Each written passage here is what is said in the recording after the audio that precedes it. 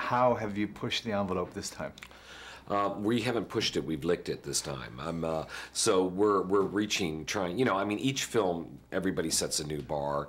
What we do, Jim Cameron does, and then Spielberg does it, and they each raise the bar each time. So it's a healthy competition. But I guess the best thing is that audience benefit from it the most. We're still all kind of struggling with the technology, trying to get it to do the things that we want to do in a very photorealistic way. But we're getting to a point where, we can start getting back to the characters and the storyline, and not deal with the technology. It's just a tool. It's only there to help you make things that are amazing, that a writer can come up with. Now we have the tools to be able to do almost anything. But we're still not there yet. But it's each year is a, there's a new benchmark that's hit by everyone out there who's working in the digital realm. That means we shot with no film whatsoever. We captured every image with a digital camera that encoded that image digitally, and that really made the process for us, because we're a very special effects laden film, much easier, because we have absolutely total control of every frame.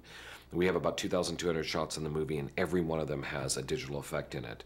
So that process of shooting digitally did two things. It made the process of us working much more efficient, much cheaper, and much easier to work in. It gave us absolute, total, unequivocal control over every frame, every pixel within every frame. But most importantly, the real reason behind it was we wanted to be able to capture an image digitally, have total control over it, and get it into a theater and show it to an audience exactly the way in which we made it. Not just the color imagery, but the sound itself. And that's the most difficult thing to do when you're a filmmaker. It's the most heartbreaking, painful, and even humiliating experience to spend 3 or 4 years on a movie, spend $100 million, and then you go to a local multiplex, and the film is running at half the luminance. It's scratched, it's dirty, it's out of focus, there's a lot of weave. It's terribly depressing. So that's one of the big things that we're trying to push. I mean, it's not part of our core business, but it's something that we're very interested in, returning back to the point where people can actually see a quality presentation in a theater. No, we'd have none. All we can do is, these are the first nascent steps of trying to educate the audience, empower them with the belief that they do make a difference, that if they do become vocal, they do go to their theater owners and demand to have better presentation, a better environment in which to see movies. If we don't do that, we're going to start to lose our audience, because the average person can see a movie on a DVD in their home, in a television set, and hear it and see it, and it more closely resembles what we made than they can in 99% of the theaters. That is tragic. Nothing can ever eliminate or should ever replace this extraordinary, sublime experience of what it's like to go to a movie theater and see a movie with a bunch of strangers. It's an adventure in itself. And the problem is we're being run by corporate entities now. Corporations own the studios, corporations own the multiplexes in the theaters in this country, and they don't have any respect whatsoever for the audience. And even worst of all, they don't think that anybody cares enough to actually make a scene about it.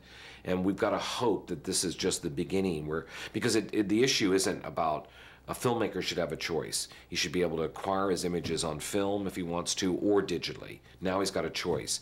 But it is an irrefutable fact that he's got to be able to, if he's made his movie on film, transfer it to a digital format where it can be seen exactly the way he made it, over and over and over again, without any degradation of the image. That's a very important thing. I mean, we can send a vehicle to Mars, and trying to see a movie in focus is almost impossible.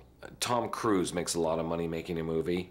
It costs just as much as to create Yoda, believe me. It's much better and easier. The only thing is the great thing about Yoda, he doesn't ask for a bigger trailer. He doesn't have a lot of assistants. He always shows up to work every time we want him. But no, that will never happen. It's about, for our world, because it's such a science fiction and fantasy world, it's very important for us to be able to create digital characters that seamlessly can interact with live actors. And do it in a fun and interesting and entertaining way, but also at the same time to have a performance where there's something really going on between the two, the digital character and the live actor. To do that as a human being is ludicrous. I mean, it takes 30 or 40 artists to create a performance like Yoda. I don't want to have to deal with 30 or 40 people. Dealing with one actor is hard enough.